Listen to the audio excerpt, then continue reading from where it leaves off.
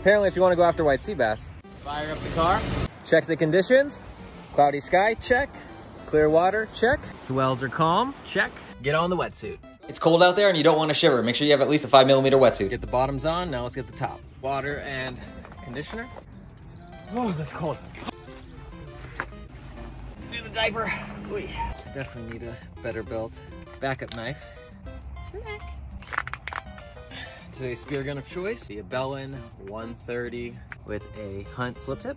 My buddy said he's never shot a white sea bass, so we made it a priority to get him his first. I said the first one in the water usually gets it. And by the time I got out there, I saw the shooting line and he already shot one. Way to go, Rich. You crushed it today, man. Congratulations, you got your first white sea bass.